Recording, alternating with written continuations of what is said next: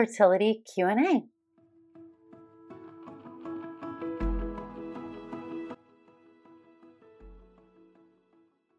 Hi friends, welcome to this week's Friday Fertility Q&A. I am Dr. Natalie Crawford, board certified OBGYN and REI, and today I'm talking and answering all of your fertility questions. First of all, if you like this channel, you like learning more about your fertility, your health, and your body, please subscribe. That helps us spread our mission of fertility awareness and empowerment to more people, so we would really appreciate that. Secondarily, if you want to ask your own question, feel free to leave a comment on this video, or you can go to the community tab and we pull questions from there. All right, so let's dive in. What does an oral medicated intercourse cycle look like from start to finish? Injectables. When is it helpful to try medicated intercourse cycle and for how long until moving on to more invasive options? The first thing to realize is either of these cycles, when you're using medication to make you ovulate and you're doing timed intercourse, this cycle is only helpful if there's a problem with ovulation. Meaning, if you already have regular, predictable periods, no issues in your luteal phase, and you're ovulating, this cycle is not going to be helpful for you. So this shouldn't be an option. But if you have slightly irregular periods, if you have really irregular periods, then sometimes using medication can be an advantage. Now, the reason that you're not ovulating is important to know. Is there high prolactin, thyroid abnormalities, PCOS, hypothalamic amenorrhea? So number one, make sure you have an evaluation done before you just start medication. However, once you know the cause, this will help guide medication treatment. So thyroid and prolactin need to be treated first. FHA may actually not respond to oral medication because the problem's at the brain. That stands for functional hypothalamic amenorrhea, and the problem's at the brain. So the brain doesn't send out enough hormones.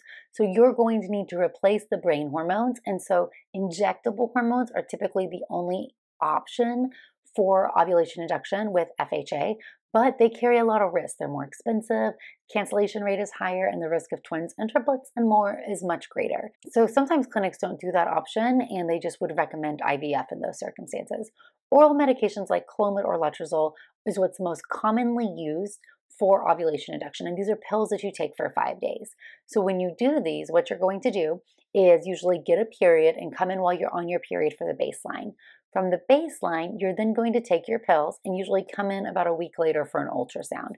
That's called monitoring, and we want to make sure you have an appropriate response.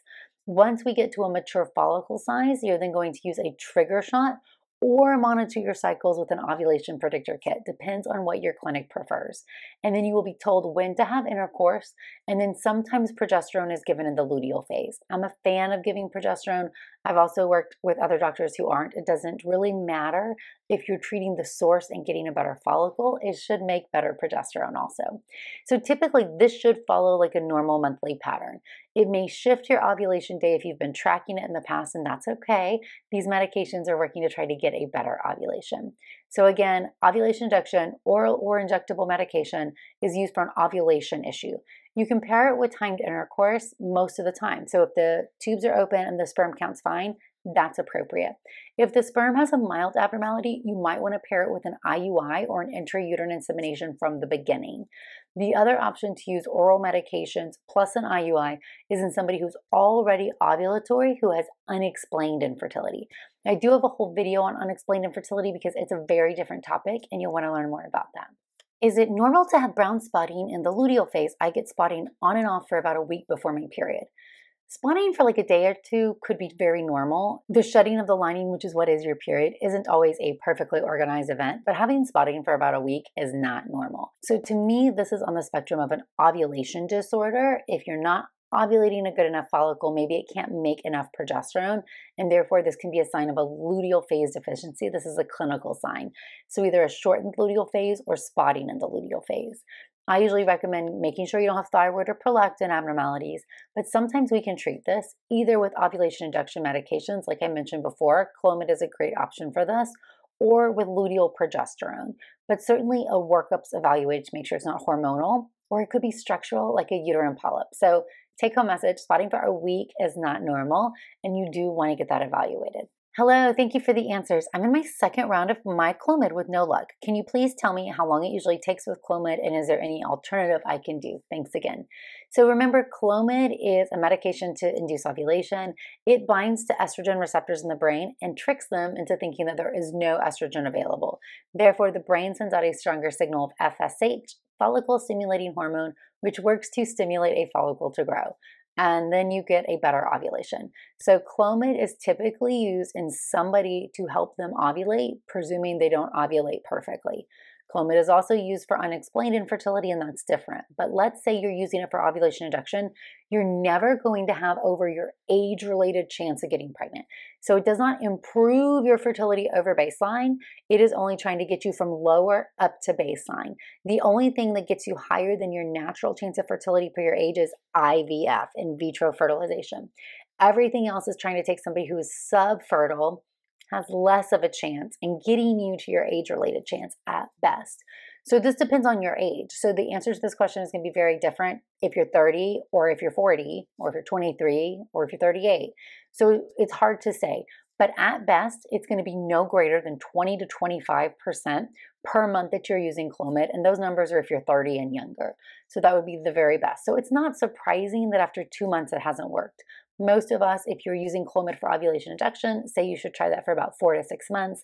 And then if you've not had a pregnancy, you should seek further treatment because ovulation is not the only thing holding you back. My endo has caused a distal tubal blockage on one side and a cyst on the ovary on the other. So I have surgery, recovery, and who knows what from there. My question, since there's little to no chance we will conceive before then, should I stop taking prenatals? I know one is not meant to be on them for an extended time. How does that with those struggling for fertility? Actually, you can be on prenatals indefinitely. So absolutely do not stop your prenatal. Keep taking it. A lot of these vitamins and supplements need to build up in your body for an extended period of time. So do not stop the prenatal. Keep taking it.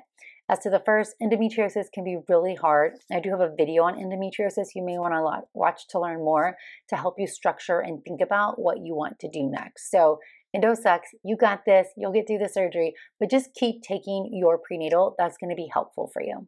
Thank you so much for such informative video. My question, I've done multiple strengths of Clomid with no ovulation. Would Femara be a good option to try before moving to IUI, PCOS? This is a really good question. So back to those ovulation induction, PCOS is polycystic ovarian syndrome, and PCOS can cause problems with ovulation and irregular periods. It's one of the top issues with ovulation. Femara or letrozole is actually the drug of choice. We've seen higher live birth rates with Femara or letrozole over Clomid. So if you've maxed out on Clomid, I definitely would try Femara. It works differently before you have to move on to other options. Now, you can't just move on to an IUI because you have to ovulate for an IUI. So if you're not ovulating on Clomid or Femara, there's no IUI. You have to move on to IVF because we can give you high strength injectable hormones like FSH and get lots of follicles to grow for once. IVF works really well for patients with PCOS, but in order to do an IUI, you have to have a medication that can safely get you to ovulate. All right, and does it ever make sense to go straight to IVF before trying other treatments? For example, if the male semen analysis came back with a very low morphology score and the Strict-Kruger and the female's AMH came back low and everything else for the partners is normal. It often makes sense to go to IVF. Sometimes I think people think of IVF as this last resort option or that they have to jump through all these hoops before they get there. And occasionally insurance does make you jump through those hoops. But for many people, IVF is going to have a higher chance than your natural pregnancy rate. It is going to help you get there faster with multiple medical problems and can help fulfill your goals. So anytime you have a low AMH, you are going to only have a harder time the longer you wait to do IVF. And if you want to have more than one child, that family planning component of doing IVF sooner may be a huge advantage. As for male factor, there's no denying that when you have an abnormal morphology, that's the shape, structure equals function, IVF is always better for male factor. So if you wanted to skip IUI, which generally is not going to give you more than a 10% chance of success per month, meaning 9 out of 10 people are not going to be pregnant in that scenario, and go to IVF, which is going to have much greater chance of success, I would totally recommend and support that. And I think that's a good question you should ask your doctor. All right, well, I hope you enjoyed this week's Fertility Friday Q&A. A few reminders: you can always learn more on the As a Woman podcast, and I do have the Enhance Your Natural Fertility course if you're looking to do a deep dive into your body, your lifestyle, and how that impacts your fertility. You can submit your questions below this video or on the community tab, and we'll be answering some of your questions every week. Thanks, friends.